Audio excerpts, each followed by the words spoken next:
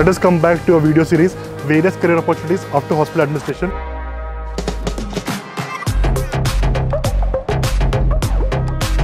In the last video we saw few of the key terms which are routinely used in hospital.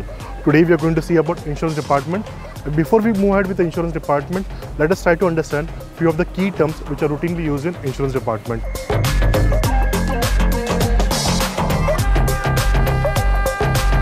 So my dear friend, the terms that we are going to discuss today are going to be very helpful for you if you have health insurance and going to report to the hospital as a bystander or a patient.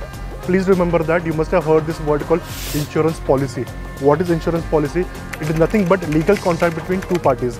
One is insured, other one is insurer. What is it going to have? It is going to have the conditions of the insurance.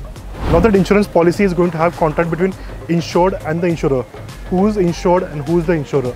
Insured is the person who is going to take the insurance benefit, whereas insurer is the insurance company. The third term being premium.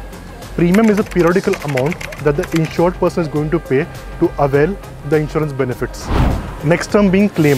It is nothing but the request filed by the insured to the insurance company for coverage of the medical expenses. So who are dependents?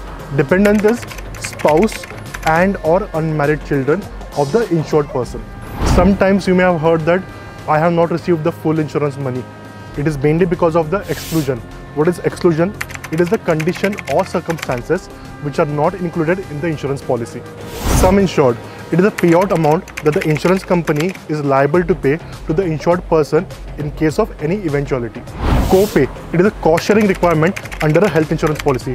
What happens here? Here, the policyholder agrees to bear a certain percentage of the hospital bill as per the conditions mentioned in the insurance policy. Wait, don't go. I would like to wish you happy monsoon. I'm pretty sure that you must have bought a raincoat, a gumboot, an umbrella.